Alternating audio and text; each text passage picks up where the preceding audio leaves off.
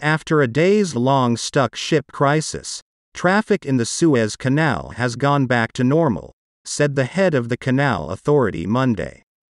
Osama Rabie's statement came after reports circulated that strong winds had driven the stranded ship back to its previous position in the canal.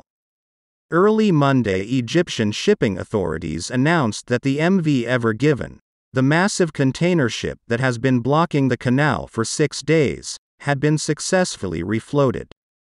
Speaking to state-run TV, Mohab Mamish, the Egyptian president's advisor for the canal, said, "The cargo ship was freed and has already sailed."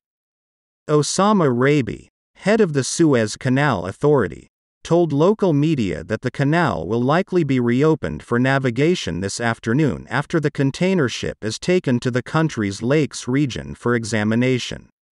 Egypt's president released a statement hailing efforts to refloat the stuck cargo ship. Today, Egyptians have succeeded in ending the crisis of the stranded ship in the Suez Canal despite the operation's massive technical complexity, Abdel Fattah al-Sisi said on Twitter. Returning things to their natural course by Egyptian hands. The whole world can rest assured that their needs will be met and goods will flow through this central navigational artery, he said.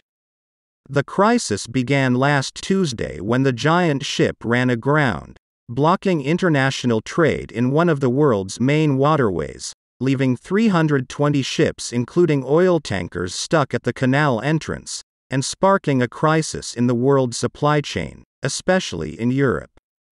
Earlier on Monday, Egyptian authorities announced the start of train-pulling maneuvers to get the ship through the canal, involving 10 giant tugboats operating from 4 different sides.